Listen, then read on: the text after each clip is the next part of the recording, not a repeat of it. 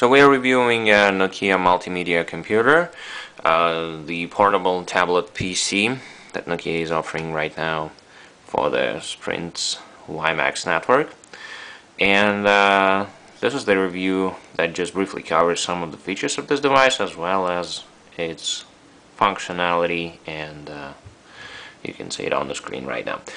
You have a sliding keyboard that backlights when it's dark or when you press any of the buttons. On the side of the device you see the charge jack as well as earpiece jack. This is the one of the speakers, the other one is located on the other side of the device. This is the adjustable leg that you can put it on with if you want to work in this mode. Just put it on the desk. On the top of this tablet computer there are a number of buttons, one to maximize and minimize the application window, another one for the volume to decrease and increase it.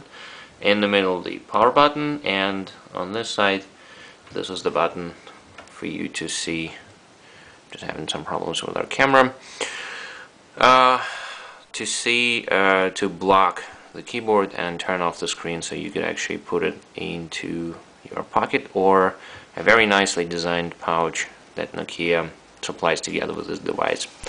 Other things that are also in the box is a set of earphones for you, as well as a microphone on it with a button. So if you get a phone call and you are listening to the music, you can quickly switch and talk.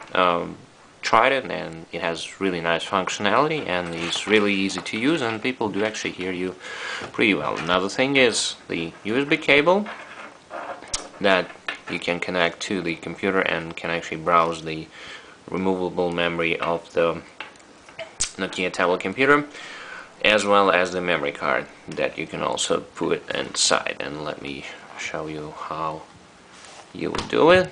There is a small door over here which you can open and put your memory card in here.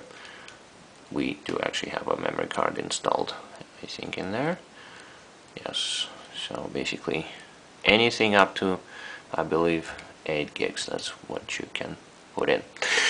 And let's take a look at what are the applications that are in this device. Now again, this is the review of the WiMax model, but we don't have the WiMax coverage in New York, so we're just gonna briefly go over common features of this device, reviewing the web browser and the email client, as well as the presence features and the internet telephony.